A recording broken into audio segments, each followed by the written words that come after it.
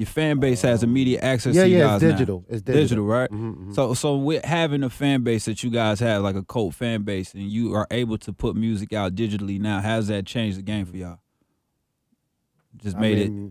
Not so much. I mean, because you know that publishing. You know, I mean, you know, if you fortunate enough to have written any of the music, you know, it's not so bad. Not so bad. I mean, the good thing with us too is that, you know, this Nokia. The good thing with us is that, you know, a lot of the younger generation, you know, their aunts and uncles, and, you know, brothers and sisters, you know, were playing our music. Passed it along. You know, so they grew up, you know, with us. So, you know, we've been able to, you know, see multi-generational, you know, fans come and, you know, just love the music, sample our music, right? Repeatedly. now a couple artists and sample it.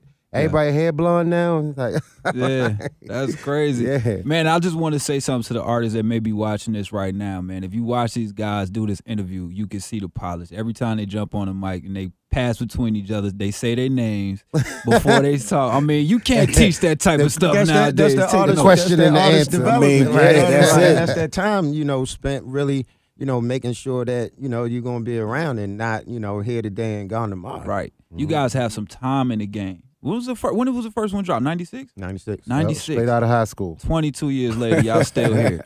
And still relevant. Because I was playing y'all's music the other day. I had a little date. You know what I'm saying? Let me find out. It still works. Hey, man, I got to give a shout out to my guy, Blosworth, one of the media guys up here. He was like, Cisco changed my life when he ran across the chicks. He said, I thought I could run the world at that moment. Hilarious. Because the label said that part was unnecessary. See? See? One of the biggest parts in the video. You knew what to do. Hey, man, you guys, now tell me about the new music. The new music is coming out. Dude. Man, it's Nokia again. He just lit up. Cisco lit up and dropped back. All right, talk to me, man. No, I mean, we just, you know, we're really excited for, you know, people to hear it. You know, like a lot of times, you know, artists that are around as long as us, you know, people always, when you going to make some new music? When you going to make some new music?